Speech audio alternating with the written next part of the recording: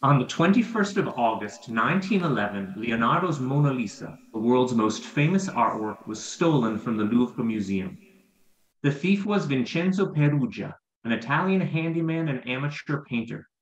But police would not learn this for years. For lack of leads, they followed anything that seemed promising. Then someone with a known connection to the Polish-born poet Guillaume Apollinaire and his best friend, Spanish-born painter Pablo Picasso, wrote in to a Parisian newspaper. He complained that he had planned to steal Mona Lisa, and whoever had taken the painting had messed up his system, by which he had been regularly stealing from the Louvre. Police leapt at the chance. They brought in first Apollinaire and then Picasso for questioning. The two were entirely innocent of the Mona Lisa theft, but were terrified because they were guilty of having been involved in stealing other things from the Louvre. The so-called affaire des statuettes is surprisingly little known, despite having been confirmed on all sides, including in the memoir of Picasso's lover at the time, Fernand Olivier, and by Picasso himself. I'm a professor specializing in the history of art crime, and the general rule is that criminal collectors of art do not exist outside the realm of film and fiction. Collectors who commission the theft of artworks they desire can be counted in the low dozens, a minuscule number when we consider that tens of thousands of artworks are reported stolen each year, as many as 20,000 a year in Italy alone. But Picasso was among them. My research into the affaire des statuettes makes clear that Picasso was knowingly involved in stealing several ancient Iberian statue heads from the Louvre Museum, probably not only commissioning the theft, but also participating in it. And the theft proved integral to the creation of Picasso's first masterpiece, Les Demoiselles d'Avignon, often called the first modernist artwork. The main thief and the man who wrote to a Parisian newspaper complaining about the Mona Lisa having disrupted his own burgling was a Belgian conman, secretary, soldier, and later cowboy by the name of Joseph-Honoré Géry Pierret. He had been working circa 1907 as a personal secretary for Apollinaire, then a renowned journalist, modern art critic, and poet. Géry Pierret was also a compulsive art thief. He stole from the Louvre so often that he once asked his girlfriend, Marie Laurencin, "Marie, I'm off to the Louvre this afternoon. Can I bring you anything you need?" She thought he meant something from the shopping arcade adjacent to the Louvre, when he meant the museum itself.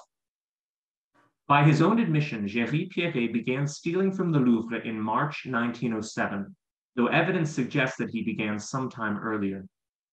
An Iberian statue head was stolen in November 1906, and the theft was featured in the newspaper Le Matin.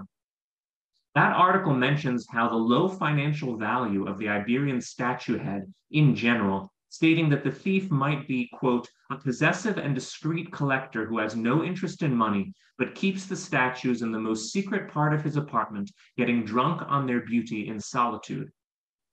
That a criminal collector must be behind art thefts is a suggestion that the media regularly touted, though there are very few known historical instances of this being the case. This would prove to be one of those very few exceptions. In his letter sent after the Mona Lisa had been stolen and had captured the headlines, Géry Pierret boasted of having smuggled the statue heads out of the museum under his coat, stopping en route to ask a museum guard for directions to the nearest exit. He was clearly interested in touting his accomplishments, perhaps with unrealistic grace notes embellishing the true story. In agreement with an article in Paris Journal, the thief Géry Pierret committed to writing his story, which they published in the same 29th of August edition of their newspaper. The flush of press brought on by the Mona Lisa theft, and now by the uproar caused by the publication of Géry Pierret's letters, frightened Picasso and Apollinaire. Géry Pierret's version of the story saw him as the sole thief. But the work of a modern scholar, Silvia Loretti, found that there were holes in it. The statue heads were too cumbersome for one person to easily carry, much less under their coat. And the heads, which had been on display when Picasso first saw them and fell in love with them, seeing in them an ancient predecessor to his own contemporary Iberian art aesthetic, were by 1907 in storage. That means this could not have been a crime of opportunity, but had to be well planned, with a thief, or more likely thieves, descending into the Louvre storage to fish out exactly the statuettes they were after. One of the statue heads, which had been stolen in 1911 and was returned along with the first letter by Géry Pierret, had been stashed in Apollinaire's apartment. But the other two statues, those returned by Apollinaire, had been in Picasso's possession since their theft in 1907. We know that Picasso kept them hidden among his clothes because his lover at the time, Fernande Olivier, had noted in her memoir how she always found it odd that of all the artworks in Picasso's collection, most of which were displayed prominently around his apartment and studio, only these two statue heads remained resident at the bottom of his wardrobe. She wrote that Picasso, quote, took great care of his 1907 gifts and kept them buried in a wardrobe. Fernande Olivier wrote of the affair in her memoir, quote, Géry Pierret gave Picasso two little statuettes without revealing where he had acquired them. He said only that they should not be displayed in too conspicuous a manner. Picasso was enchanted and he treasured these gifts and buried them at the back of a cupboard.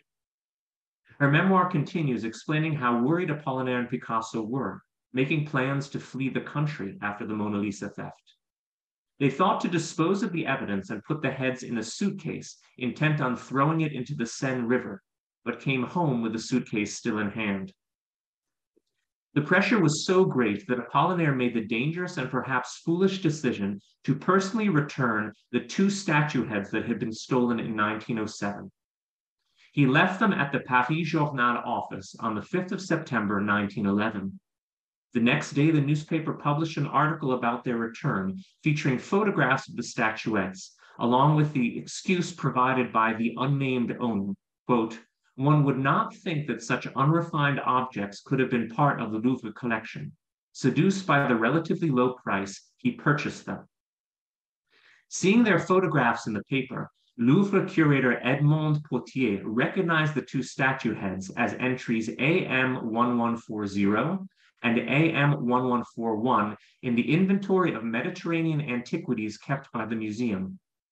Potier immediately contacted the newspaper and was told that the statues had been brought in by, quote, an honorable individual who had purchased the two heads for a small amount of money and who had grown concerned after the rumors in the press about the thefts of the Iberian statuettes, and thinking that he might, without realizing it, have purchased stolen objects, he brought them into the newspaper.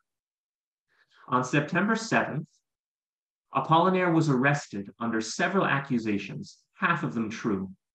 He was accused of harboring the thief of the Iberian statue heads, of which he was guilty. But the Paris police, grasping for a positive headline to offset the lack of progress on the Mona Lisa case, threw in another charge that was based on no apparent evidence, that Apollinaire was also involved in the theft of the Mona Lisa. The police needed a scapegoat, and Apollinaire was an ideal choice in that he appealed to the xenophobia of the French at the time. He was born in 1880 in Rome as Wilhelm Albert Włodzimierz Apollinari Kostrawicki, his mother a member of the minor nobility of Poland. His father was most likely Francesco Fluggi d'Aspermont, a Swiss-Italian aristocrat who left soon after Apollinaire's birth. Apollinaire grew up speaking French, was educated in Monaco, and lived most of his life in Paris, in love with France and the French language, and later considered to be one of the greatest Francophone poets. But he was technically a foreigner, and in a country where the madness of the Dreyfus affair was a fresh memory, he was an ideal scapegoat. Right-wing publications attacked him. His biggest crime from their perspective was not having been born French. In police custody, Apollinaire vehemently denied involvement in the thefts of either the statue heads or the Mona Lisa. He did, however, admit that he knew the man who had stolen the statue heads. He had housed Joseph-Honoré Géry Pierret during the thefts, employing him as a personal secretary, but dismissing him from service soon after the thefts took place. This was how the police first became aware of the name Géry Pierret, who was quickly recognized as the author of the pseudonymous letters to Paris Journal complaining that someone else had stolen Mona Lisa so that he could not. Apollinaire was compelled to reveal the link to Picasso in the Louvre theft, which led to Picasso being questioned. The two were interrogated separately, and neither represented himself with honor. Picasso was so frightened, particularly of being deported back to Spain, that he denied having ever seen Apollinaire, at that time his closest friend. Picasso and Apollinaire were both released. Picasso wound up painting some of the statue heads over the faces of the prostitutes in his Les Demoiselles d'Avignon. Géry Pierret was arrested in Cairo in late 1913 on suspicion of involvement with the Mona Lisa theft, but the courts there acquitted him. I was glad of this, Apollinaire wrote. The poor fellow was crazy rather than criminal. The courts must have thought so too. Géry Pierret made his way to the United States, where he was last heard of working as a cowboy near San Diego. After Apollinaire was cleared of involvement in the Mona Lisa theft, the air cleared and both he and Picasso were left with still greater celebrity, albeit for the dubious achievement of having been wrongfully accused of the most famous art theft in history, while at the same time being guilty of an only slightly less objectionable series of thefts from the same museum. There is a sad coda to Apollinaire's involvement in the affaire des statuettes, first noted by Peter Reed in his book on the friendship of the Polish poet and Picasso. The affair may have actually led, albeit indirectly, to Apollinaire's tragic premature death. Apollinaire loved France and was devastated by the xenophobic accusations and attacks against him in 1911. 3 years later, fate would present him with an opportunity to prove his loyalty to his adopted country. At the start of the First World War, Apollinaire volunteered for the French army. He died from influenza while hospitalized for a head wound received in action. He was part of the 1/3 of Europe who lost their lives before the war wound to a close. The Iberian statuettes are now back at the Louvre, although not always on display. They played a key role in the history of art thanks to their cameo in the birth of modernism in Picasso's 1907 Les Demoiselles d'Avignon.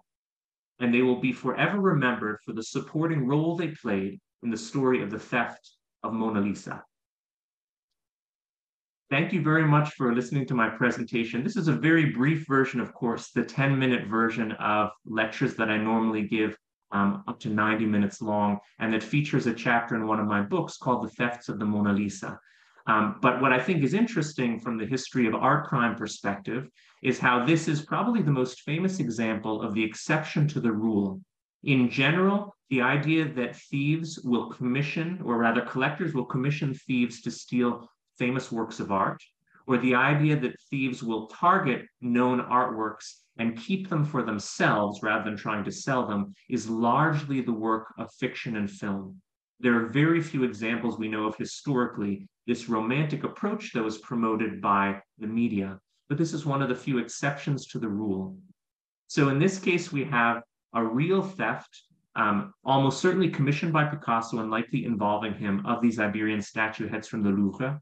Their involvement in the birth of artistic modernism through being featured in Les Demoiselles d'Avignon, and also this funny coda to the most famous theft of any object in history, which is almost certainly the theft of the Mona Lisa. So thank you very much for your time and for inviting me to participate in this great conference.